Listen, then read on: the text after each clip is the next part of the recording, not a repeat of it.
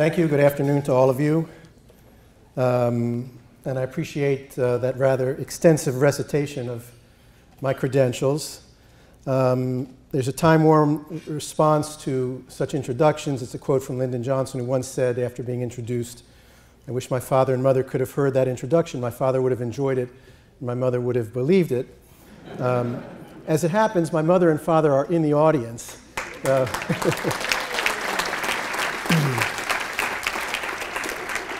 So I'm very much looking forward to the drive home. When I was asked to deliver this address, I was flattered, but I also thought to myself, so it's come to this. So thin are the top ranks of my school of Middle Eastern studies that it now falls to me to deliver the ASMEA keynote. This day has come too soon. I suppose I knew that the moment was approaching when Bernard Lewis would draw silent. In May, he celebrated his centennial. I still vividly remember his appearances before ASMEA, both in this room and in the evening reception. I was in denial to think we would bask in his presence in perpetuity, only because he's defied the odds for so long. I'm delighted to report that Bernard is in good health and humor. Bunsey Churchill is here.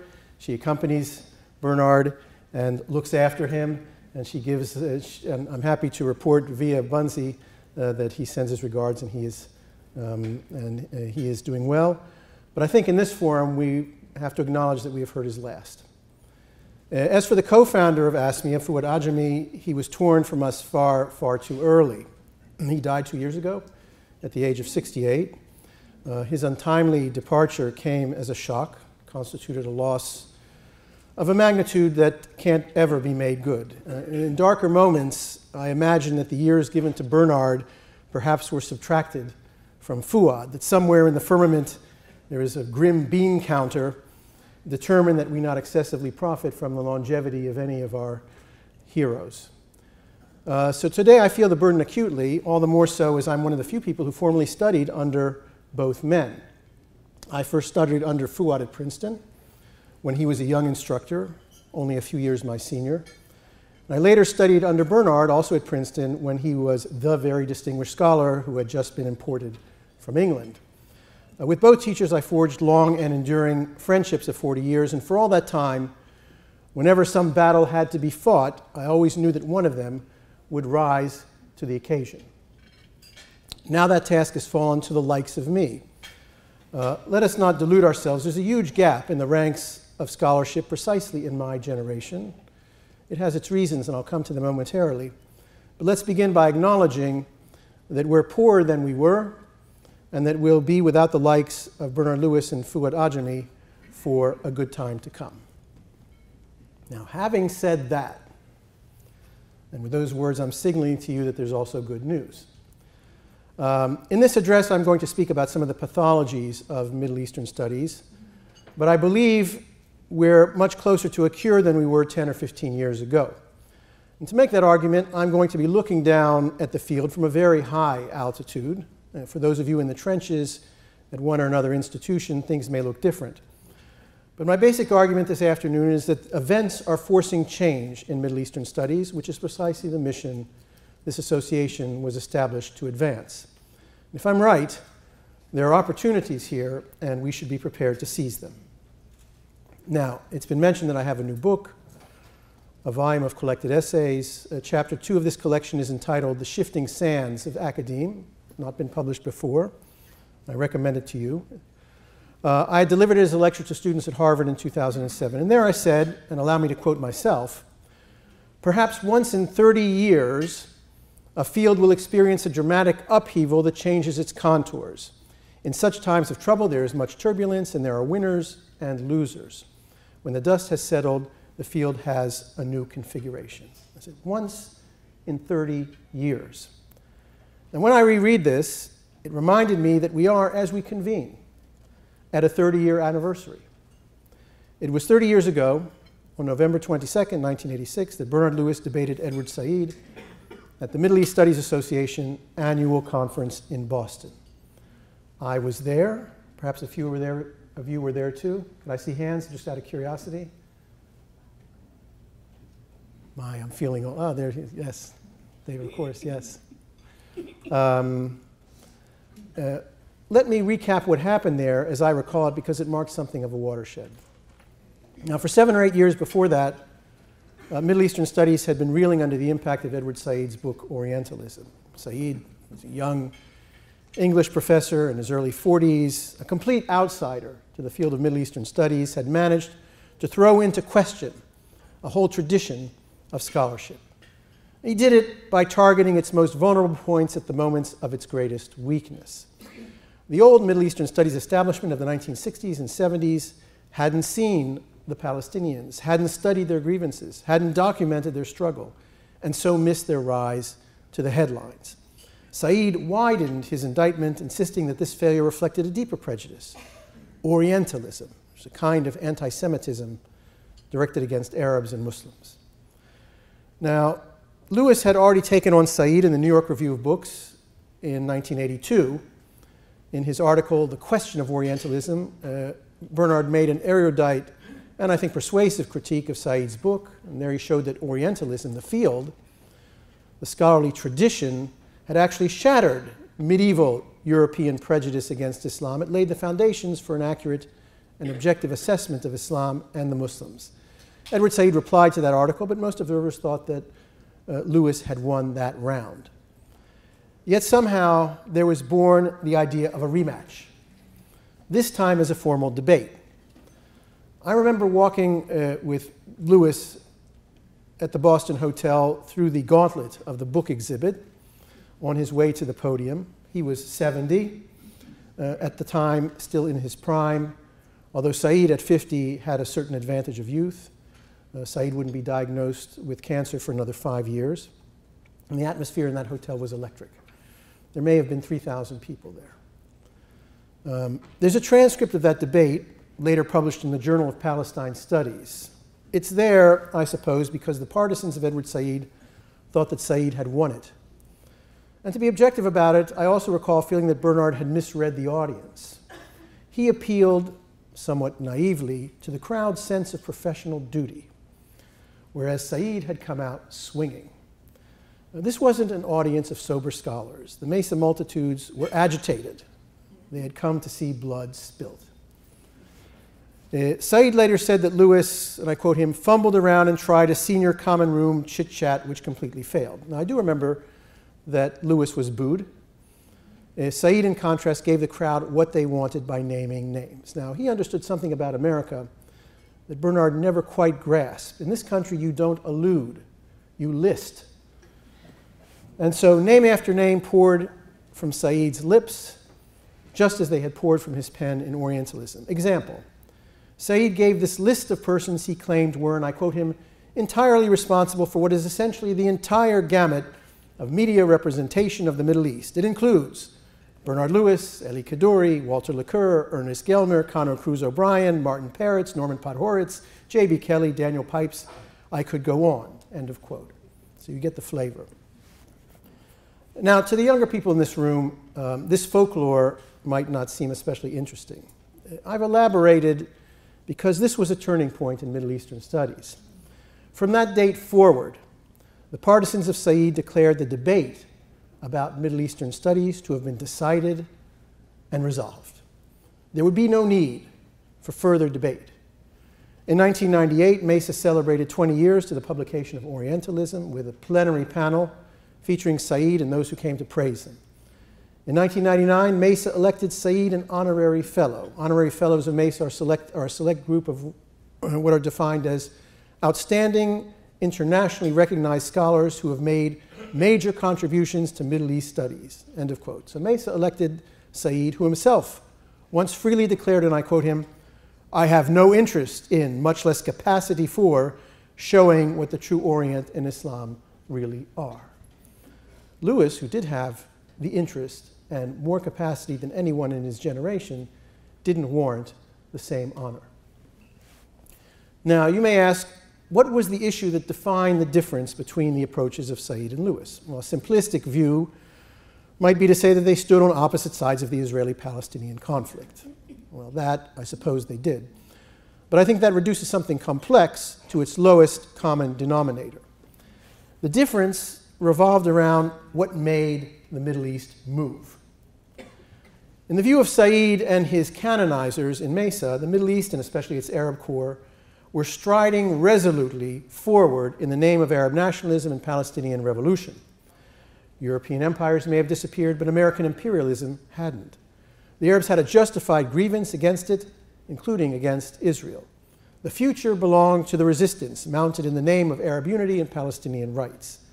These were secular causes, progressive in nature. They were but one aspect of the worldwide movement of the oppressed and downtrodden from Vietnam to Cuba. And even if other movements waned or failed, Arab nationalism and Palestinian revolution remained credible. Ultimately, they would define the future of the Middle East. And those who denied them, resisted them, expressed mere skepticism, were on the wrong side of history. They hadn't gotten with the program. They stood in the way of progress. They had to be pushed aside. Two scholars took the opposite view, Bernard and Fuad. Bernard did so famously in his article, The Return of Islam, published in 1976, that's 40 years ago, and before the Iranian Revolution.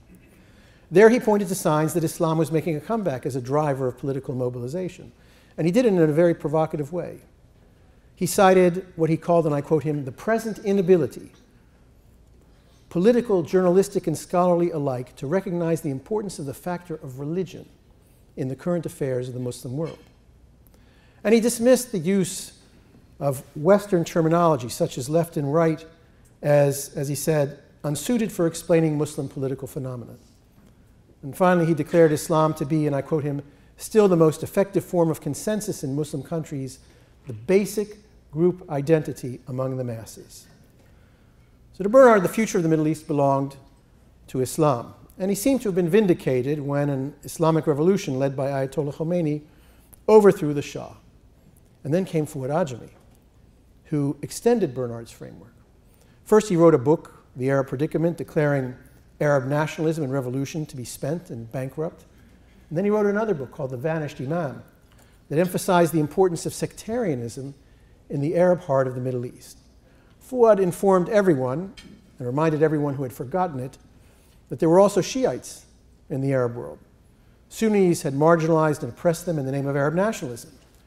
Bernard had called Islam the basic group identity among the masses, which was offensive enough. Fuad went even further. It was sectarian Islam which formed the basis of group identity. And this was true for Shiites as well as Sunnis. Now, why did this provoke such opposition? Because many in the academy were themselves Arab nationalists at heart and sympathizers of the Palestinian Revolution in its secular versions. The notion that Islamists and sectarians had seized the future embarrassed and shamed them. They set themselves up as explainers of the Middle East, as defenders of Arabs and Muslims against prejudice and ignorance in America. This was at the core of Said's political project. Every time a group calling itself Islamic or Muslim committed an act of terror, it exposed the gaps in their narrative. And Americans began to pose hard questions. Why were Muslims experiencing a resurgence of political religion? Why had Islam become such a force for mobilizing people, for jihad and martyrdom? Why did the Islamic world seem to be the one zone of the globe opposed to Enlightenment values? And the experts gave evasive answers. These acts had nothing to do with Islam, they said.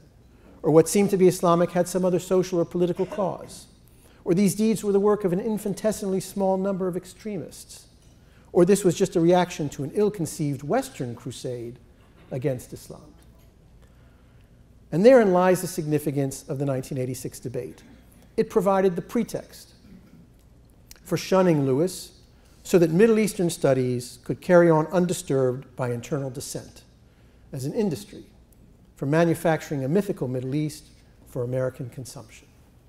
Lewis's approach, with its focus on the centrality of Islam, was denounced as the thought crime of Orientalism. After 1986, Lewis was gradually purged from the syllabi.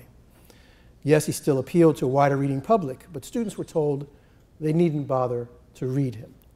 As Fuad was once quoted as saying, this is Fuad's words, in most American universities, the battle of ideas between Lewis and Said was, alas, won by Said and his disciples. To me, that is a tragic outcome, said Fuad. And tragic indeed, but not for Lewis, but for Middle Eastern studies. Its principal effect was to persuade many talented young people that the academic study of the Middle East was not so much a field as a minefield, and one best avoided. In every past generation, the Western study of the Islamic lands had attracted its fair share of eccentrics, but also a good number of geniuses.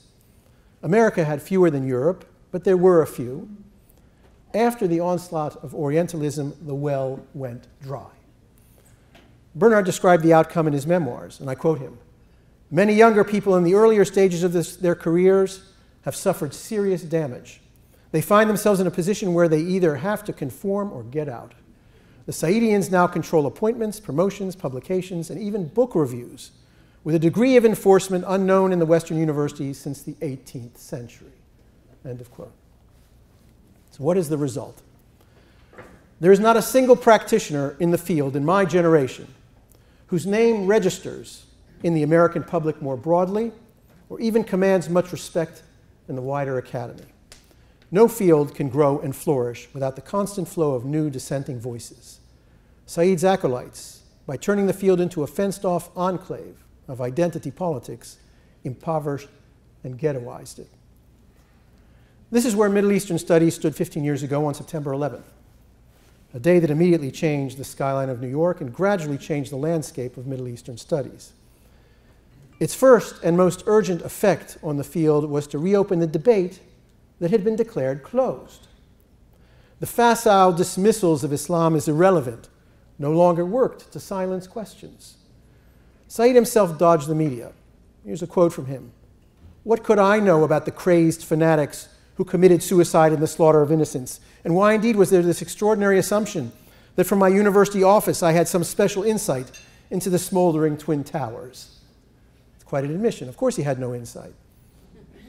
Lewis did, and he came roaring back with 2 New York Times bestsellers, What Went Wrong and The Crisis of Islam.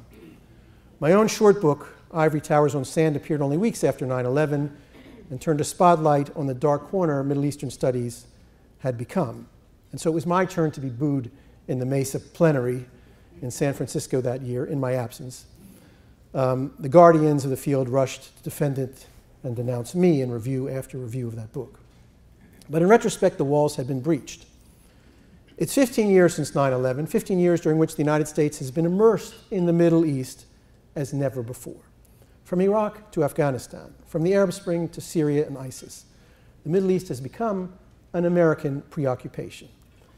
In 1986, when that debate was held, the Soviet Union still existed. Europe was divided. They were the American obsession. In 2001, the Middle East rose to the top of the agenda, and it's been there ever since. The effect on Middle Eastern studies has been profound, but it has been gradual. And here I want to emphasize the truth about the nature of change in the academy. Because of the way it's structured, humanities and social sciences, there is a time lag between events in the world and their reflection in academic priorities. The tenured ranks are full of people who acquired their power in the past by channeling a past fashion or prejudice. There's a disincentive for these people to revisit their premises. It would undercut their status. Even when those premises have been demolished in the wider world, they still serve their purposes in the academy, and so they persist. Ideas that disappeared from the competition long ago linger in the academy because they were once fashionable, and back then could be translated into jobs for life.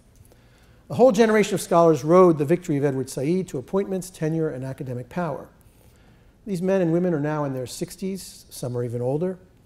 They've tried to people the younger ranks with their acolytes, and they've had some success. But the trend has been running against them, and let me explain why. First and most important, reality counts. The Middle East simply conforms much more closely to the interpretation of it pioneered by Bernard and elaborated upon by Fuad. Islamism and sectarianism are today what nationalism and revolution seemed to be yesterday. Yes, the familiar narratives that seek to minimize this fact still have mouthpieces in the academy, but their credibility is much eroded. Academics who persist in their denial are increasingly marginal to public discussion, and they're increasingly seen as academically passé. If you'd like a name, I'll give you one just across the river. John Esposito. Once there was a huge appetite for his output, which consisted largely of depicting Islamism as a positive force in politics. The demand for this sort of spin is much diminished, and so is the profile of Professor Esposito and his associates. Second, young people are entering the field who don't share the primary motives of an earlier generation. Now, the aging establishment is comprised in some large part of people who entered the field because of some sentimental or ideological or ethnic commitment to one or another cause in the Middle East. Some have done good work, some haven't. But the range of people attracted to the field was fairly narrow. This has changed since 9/11. In the 15 years since then, about 2.5 million American service personnel have cycled through Iraq and Afghanistan. I was introduced by one to this audience. Hundreds of thousands of private contractors have been through the region.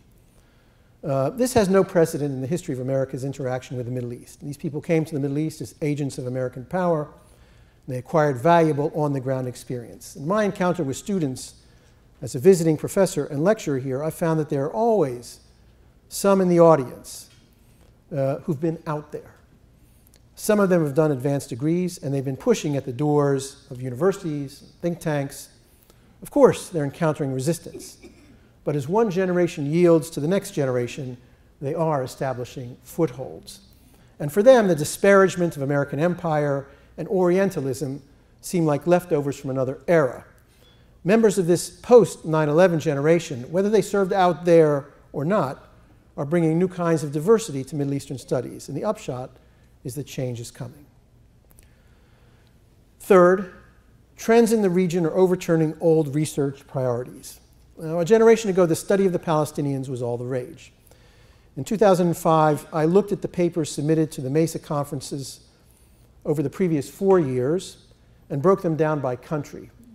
The Palestinians were, Palestine came in at the top. The Palestinians were the chosen people of Middle Eastern studies. Studying them, sympathetically of course, earned the approval of the same professors who had canonized Edward Said. Now all that is over.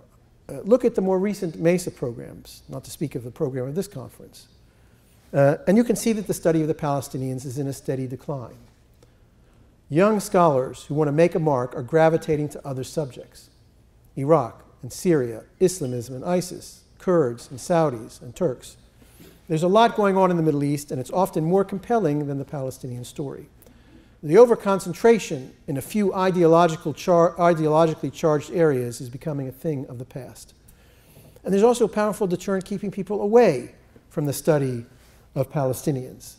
It's BDS, the Boycott, Divestment, and Sanctions movement. Why would a promising young scholar enter Palestinian studies when the first thing he or she must do is sign an ideological pledge of allegiance because the senior scholars expect it? Better to study Libya or Yemen, and they're more topical anyway at the moment. Any field that ceases to attract a variety of students with different motives and perspectives is bound to atrophy. And that is the state of Palestinian studies today. And I'd lay the responsibility at the feet of the senior Palestinian professoriate, who've isolated their own field behind the BDS wall. Would you like a name? I'll offer one: Rashid Khalidi. But as Edward Said would say, I could go on.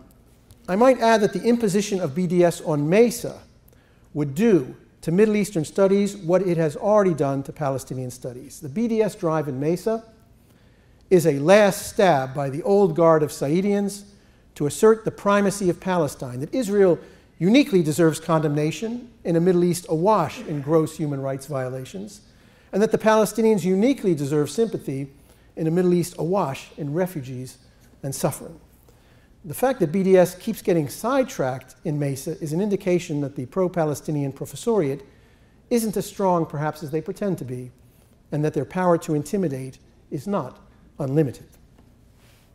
At the same time, I would add parenthetically, the field of Israel studies has seen a remarkable growth these past few years, both in size and credibility, precisely because they've not become an extension of Israel's lobby. Donors have been generous without being heavy-handed, and the associations and journals have been platforms for a wide range of views.